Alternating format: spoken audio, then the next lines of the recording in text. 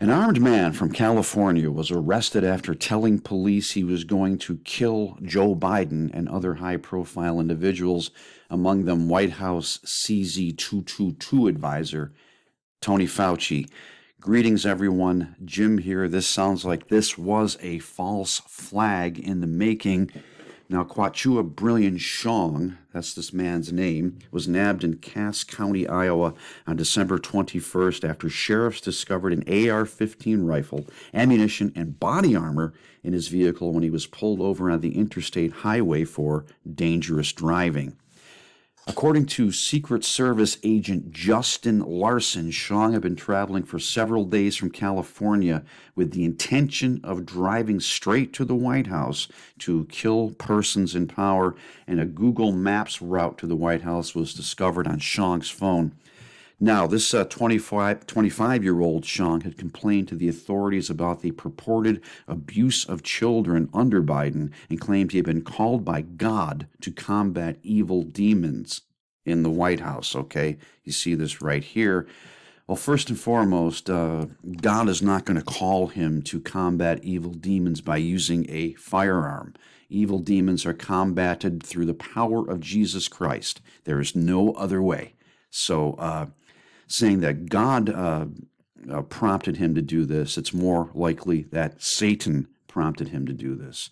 Now, Shong has also revealed that he had intended to gain entry to the White House using a grappling hook.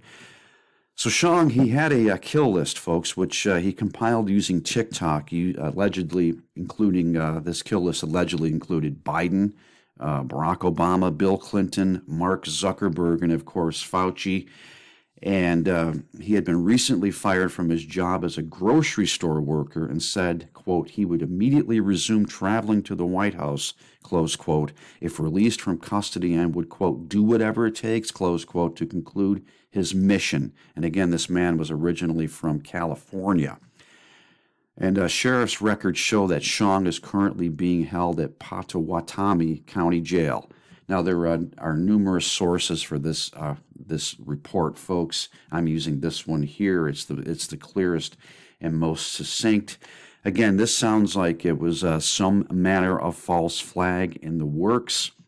Possibly even MK Ultra may have been involved here to control this man's mind. This man could have been controlled by the very demons he was claiming to be going to combat.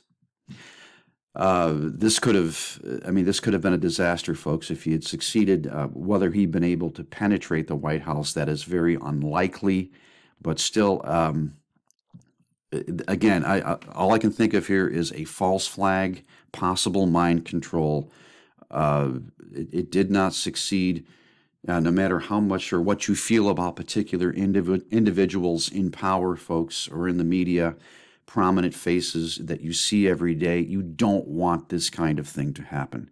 And I'm sure there will be more on this. I will leave you a link. Please like this video. Please share it. Please subscribe. Please hit the bell icon for notifications.